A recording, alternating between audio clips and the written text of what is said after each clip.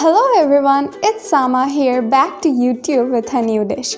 So today I'll be making a whole cauliflower curry, or it can also be called a whole cauliflower roast.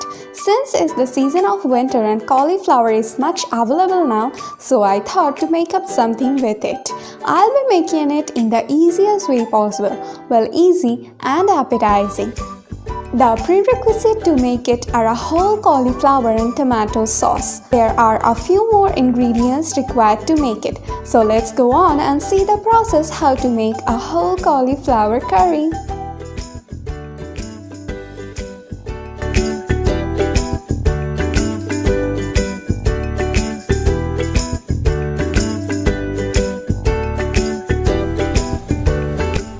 First, we have one whole cauliflower. This one is a medium sized. I have cut the leaves of the cauliflower and now I am going to take it for boiling. In a pan, I have a definite amount of water so that the cauliflower is fully immersed in it. Now I add in a half teaspoon of salt and 2 tablespoons of vinegar.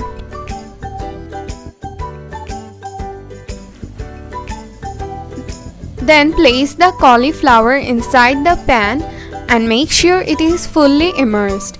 Since mine doesn't look totally immersed, so I am adding in some more water.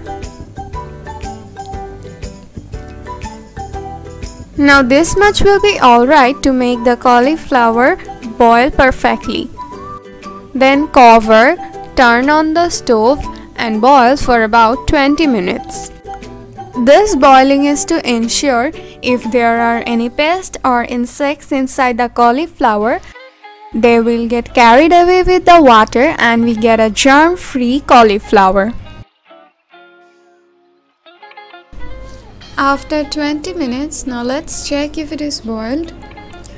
Okay, it seems boiled. So we turn off the stove and take it out on a plate.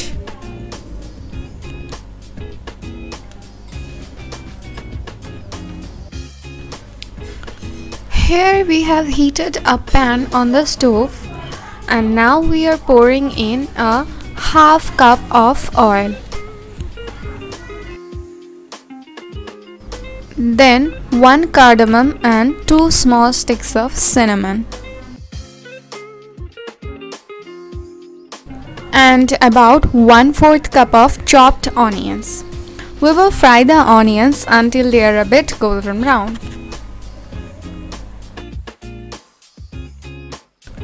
Since our onions have turned much golden brown, so we are adding in a 1 tablespoon of ginger garlic paste, half a teaspoon of turmeric powder, and a half teaspoon of red chili powder. Then we are stirring it for a bit.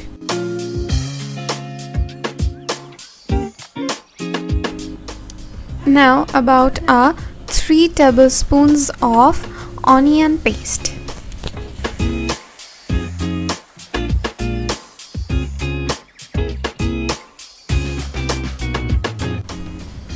Add some water and again stir a bit.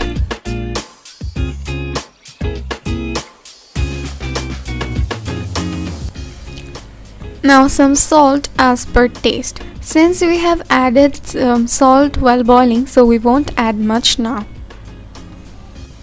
Now stir for about 5 minutes.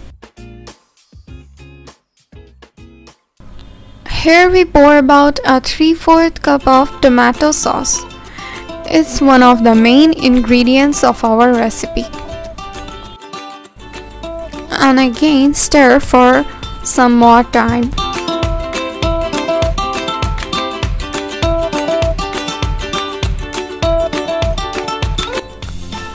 Then we add in some water and let it be boiled for some time.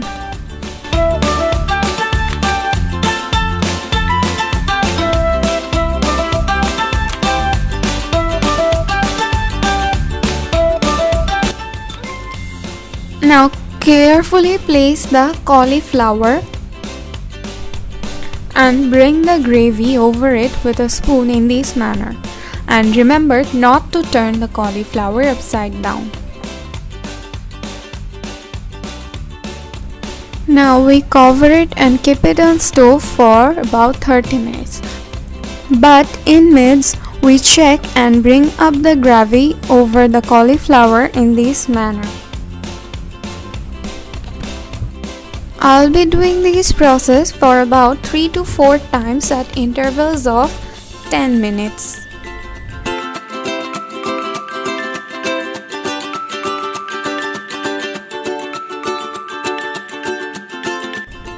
Now I'm adding in some sugar as per taste to balance the taste of the curry.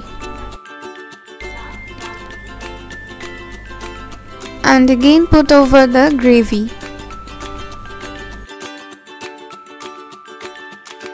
Now after 30 minutes, the oils have come up and the gravy has thickened much. So our whole cauliflower roast curry is ready. So we turn off the stove and now is the time to serve. So finally our whole cauliflower roast curry is ready, and this wraps up my video.